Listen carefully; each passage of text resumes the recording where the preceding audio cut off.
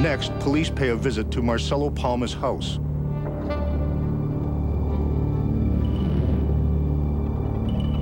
Mrs. Palma paints a picture of her husband as a successful businessman and a family man. They have been married for 5 years and have a young son.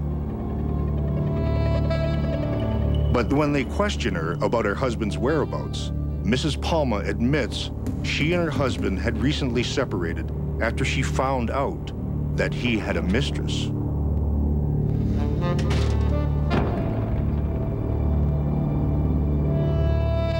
Then police make a discovery.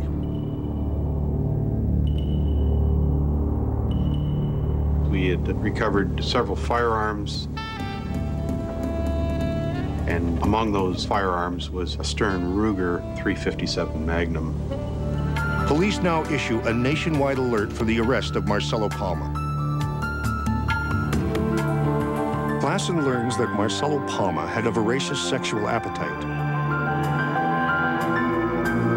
As his wife became less interested in sex, Palma took a mistress to combat a sense of failure.